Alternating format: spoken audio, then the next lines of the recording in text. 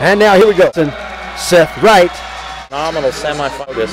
Probably the most exciting match of the tournament so far.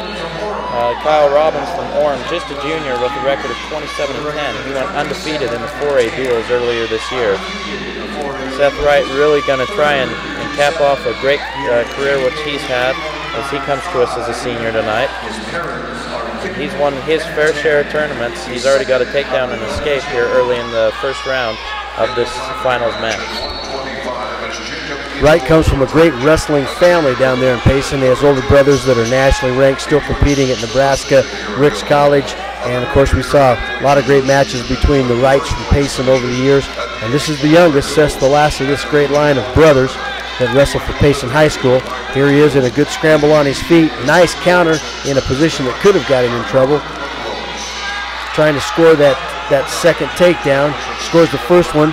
We'll get back with Orem escaping, with Robbins getting that escape. We're in a 2-1 battle with a minute left in the first round. Oh, nice job. Nice job with kind of a simple drag. Scores the 2, lets him go. Seth looks like he wants to work on his feet here for a while. Seth, an absolutely amazing wrestler on his feet. In the semifinal match that we just mentioned, he was phenomenal on his feet. He seemed to be able to score at will on a wrestler who had beat him last year in the state finals, but he's going to avenge that loss tonight and get that title back, which he had earned a couple years ago. With the 4-2 lead, Robbins with a great counter there, but too little too late. They're off the edge of the mat. They'll bring him back to the center. Ref starts him. Robbins with a little shot there. Robbins out of that great program at Orem under the direction of Cole Kelly. Good wrestling, good solid, classy wrestlers, good on their feet. Robbins is doing a great job here battling. Seth's got a great deep shot. Robbins is locked up, almost to a locked up cradle situation. Looking to make something happen with a cradle. Locked up, didn't work, comes out, counters back. Seth changes that off, he cradles, he spins around, gets the 2. 3 takedowns now for Seth Wright, and that ends the first period. He's ahead 6-2 as we go into round 2 of this 125-pound championship. For the young wrestlers who are watching, you want to watch Seth Wright and what he did just right there. With short time on the clock, he was able to get another takedown, not having to give up an escape. So he's actually forced his lead out to 4 points as we start off the second round. You know, it's a good point. Too many times we're complacent to sit back with 4, 5, 6 seconds left in the round and kind of coast into that time. As you're watching through these finals, champions don't do that. Champions will get after it and score in those last couple of seconds. And a lot of times that's the difference between winning it and losing it, especially when you get to the top levels, and both wrestlers are great wrestlers. One thing I love about wrestling, Mark, is you get to the state championship and you're watching 2 good ones out here. You know that they didn't get there because nobody else was around. They got there because they battled and got through some great competition and ended up in this championship match. Seth's now doing a good job keeping a bar arm, working on a tight waist. Now he's trying to step off on that bar. Kyle's doing a good job bringing his hips up, spinning out, getting that 1 point. Now we got a 6-3 match and we're on our feet. Robbins doing a great job battling here against a good, tough Payson wrestler. In on the single leg, trying to improve that. Wright's keeping that whizzer in. Good job with his balance. Look how he keeps the leg out, not giving it up, not going away, not letting that leg come down underneath. Keeping that weight on the wrestler's shoulder and the hip extended and away, rather than letting that leg curl back under and giving up those points. That's a great job.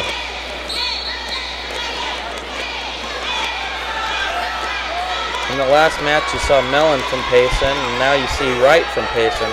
That goes to show what we've talked about a little bit earlier tonight, how a good, strong wrestling room will often get wrestlers in similar weights to a finals of a tournament, the magnitude that this one is, especially the state championship, which seems to be what most wrestlers shoot for their entire life. Great counter there by Seth Wright.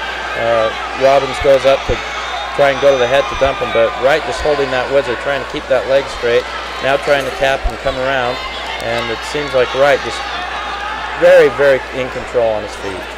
Great wrestlers, great athletes make the difficult things look easy.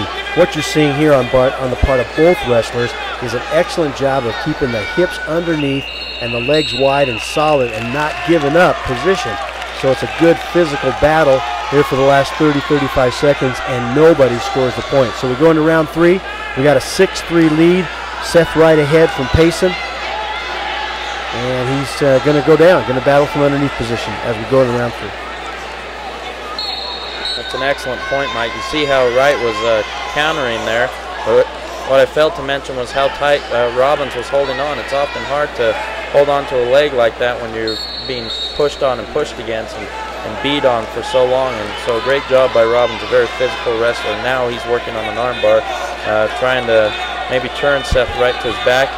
He turns him once, he's got those 3 points made up, and we're all tied up here in the 3rd round. Wright goes to an elbow, tries to dump Robbins down, tries to spin out to the head, trying to create some distance here.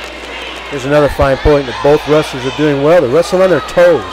You don't see them on their knees when they need to put the pressure. See, look at Kyle Robbins working on his toes, spinning around.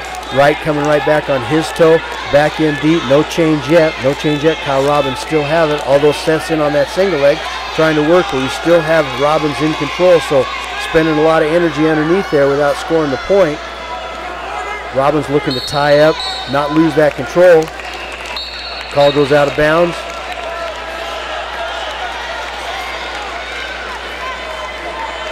No change, and back we go. Nope, 1 point. My bad. 1 point, and the escape. Referee felt that enough work had been done on the part of the bottom man, and there wasn't enough control. That 1 point was awarded as they went out of bounds there. So here we are on our feet. Once again into that battle. Oh, nice job. Nice job by Kyle Robbins trying to step around, snap over. Countered once again by Seth Wright. Each giving as good as he gets, and each taking as good as he gives. 30 seconds left here in the 3rd round. Seth Wright now with a beautiful takedown, now leads by 6 with short time left. Robbins going to have to perform some miraculous measures here to come back and win this match, as he is down by a touchdown without the extra point. 14 seconds left. Wright just keeping great pressure on, keeping that arm tucked under. Makes it real hard to get an escape. With short time left, your 2003 state champ, as time expires, will be Seth Wright from Payson, finishing off a spectacular career for the Payson Lions. Finishes this year with a record of 32-2. Congratulations, Seth Wright.